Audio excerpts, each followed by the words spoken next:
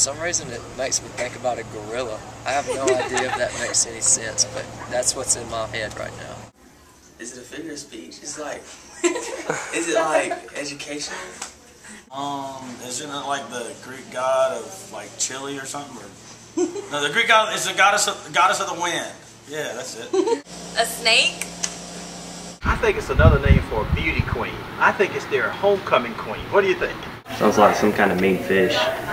An Angora is a cousin of the armadillo, and it's actually just like an armadillo, but without the hard shell. It actually has a balloon characteristic, and if you kick it, it will pop. All right, Edward, what is an Angora?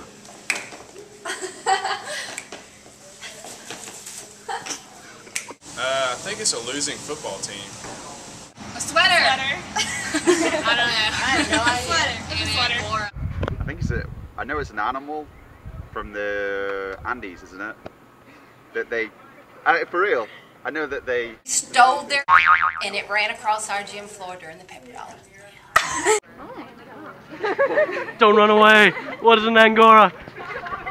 Tell us, please!